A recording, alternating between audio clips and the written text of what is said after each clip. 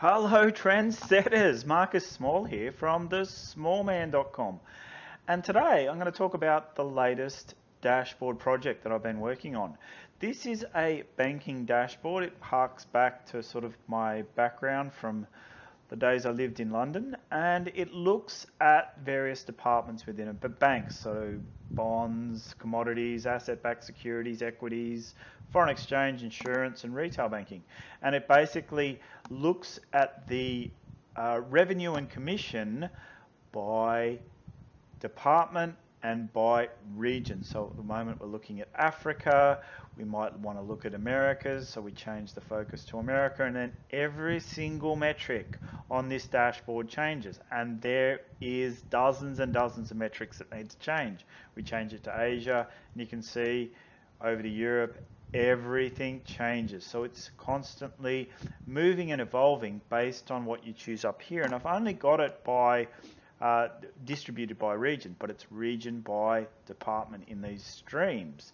Now the way you set this up, so how you can recreate this, because I'm not just going to punch this on my website, you'll learn a lot by creating something like this. You have raw data, so I've got current year raw data, so this is the transactional information.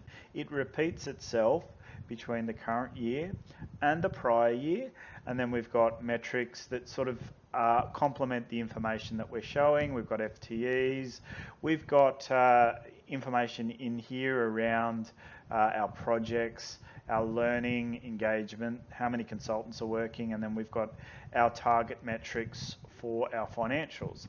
And then these blue sheets are our input sheets, these green sheets are our calculation sheets. So I've got a pivot table that controls the slicer in the top right corner, and this controls, well, this is pretty much our one cell to rule them all. So at the moment we're looking at Africa, and you'll see in the dashboard page that corresponds with this Africa.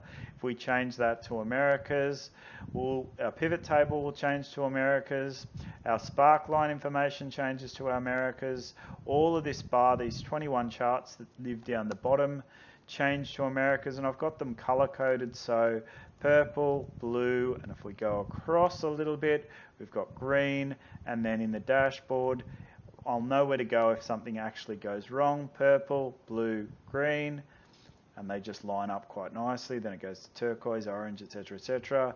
The main calculations page, you'll see you're looking at Americas. So this harks back to just the way you set your spreadsheet up. Yeah, so everything comes back to a single cell, and then you can have that point looking at your raw data, just extract the information that relates to that data piece, and then that flows through into this dashboard page. Now, how long does it all take?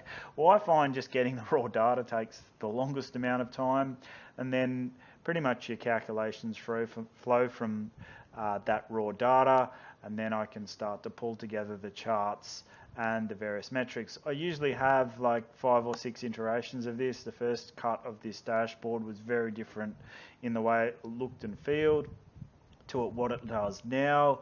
It's just an iterative process, and I draw on sort of many years of experience to do that. But look, you can look to other people for inspiration, and then what I find with this sort of thing, the more you do it, the better you get at it. Yeah, so it's just practice, practice, practice. Set your spreadsheets up. Like if you picked up any one of my spreadsheets, they're all set up exactly the same way, where we've got our input sheets, our calculation sheets, and it flows to our output pages.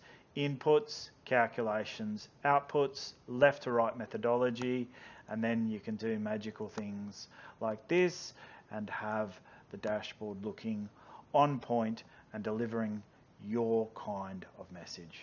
Well, hope that helps. Enjoy your day. Happy excelling, everybody.